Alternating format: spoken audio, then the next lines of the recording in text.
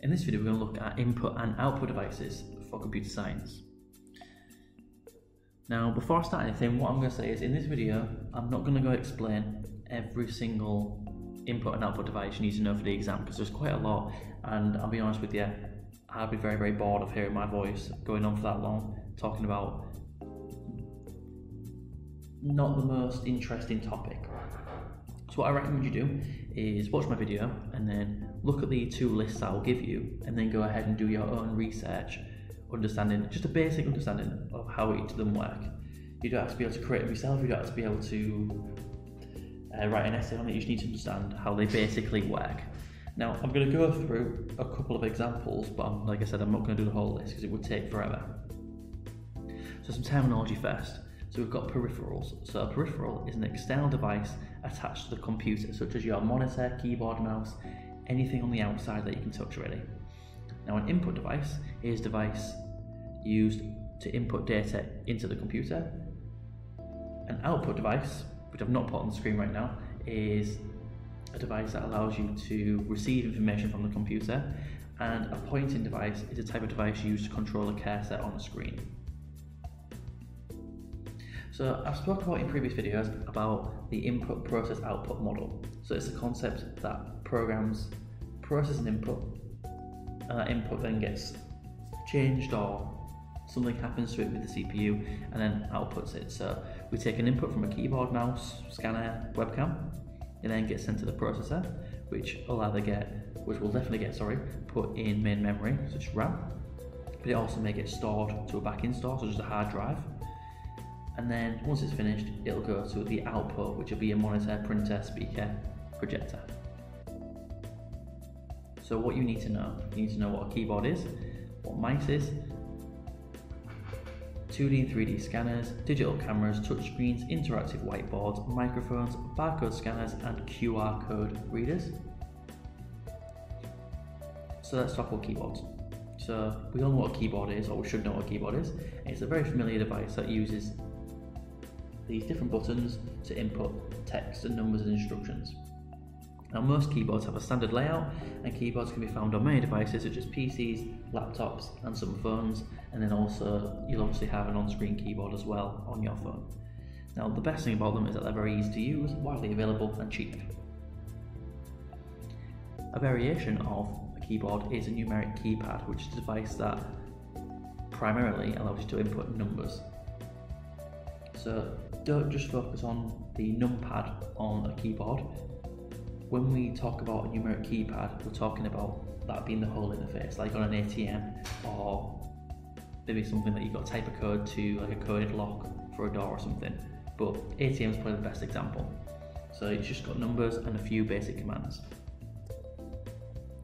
We then got a concept keyboard, which is a keyboard which uses icons and phrases instead of an alphabet.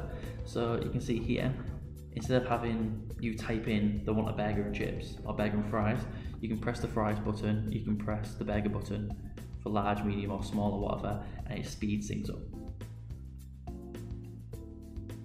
And then we've got a mouse, which is an input device which allows you to control a pointer on the screen. It's a pointing device, and without a mouse you'd have to use your arrow keys to navigate a computer, or I remember on an old, like in Windows XP, you could, if your mouse didn't work, you could set it so you can use the arrow keys, which was really slow, or you'd have to use the command prompt and typing commands, which would take a long time and be a lot more difficult. Now the output devices you need to know are inkjet printers, laser printers, 3D printers, 2D and 3D cutters, speakers and headphones, LCD displays, LED displays, LCD projectors, and digital light projectors. So a laser printer is used to print in high volumes, and each page is printed as a whole rather than line by line. They use dry powder ink rather than liquid ink called toner, and this toner lasts a lot longer than ink, but the colours usually are not as vibrant. Now, you guys will not really understand what I'm talking about in a second, but you guys now have printers that can just print entire pages at once really quickly. If I print something right now, it's going to print it within a couple of seconds. The printer that I first had was a little bit like this. So it was noisy, it was slow. I remember my dad once printing. So my computer was on the landing and he was printing a Word document out, and not only did it take forever to print, but it was really noisy. And he started at about 7 o'clock and he was still printing this one A4 page whilst I was trying to go to sleep, and I was only like maybe 7 or 8, so I couldn't sleep. The noise freaked me out a little bit. I didn't like it at first, so it wasn't the best device to use, but that's all we had at the time. We then got an inkjet printer, which is used to print low volumes of documents. So it does it line by line by putting ink on the page, it squares it on. That's why sometimes if you use an inkjet printer and you pull it straight out whilst it's still warm and you put it in a pile, it might smudge.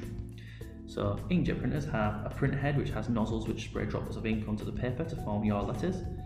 It has ink cartridges, which you'll either have like a blue, yellow, magenta, or a black one, or you might have one that's got everything. Some systems can use up to 6 colours. Then you've got a motor and belt which moves the print head across the screen, and then the paper feed which automatically feeds the printer with pages as they are required. Now I know that was only a quick one, but just a brief understanding of the level of detail you need for each one of these. I'm not, like I said, going to go through all of them, but you can see I've not gone into massive amounts of detail, just enough to understand how they all work for the ones I've done. That's what you need to go ahead and research for your exam. Don't forget to comment if there's anything you want to ask me any questions about, or if you want to request a specific topic. But don't forget to subscribe, like, and add notifications so you can see my videos as they come out. I'll see you in the next one.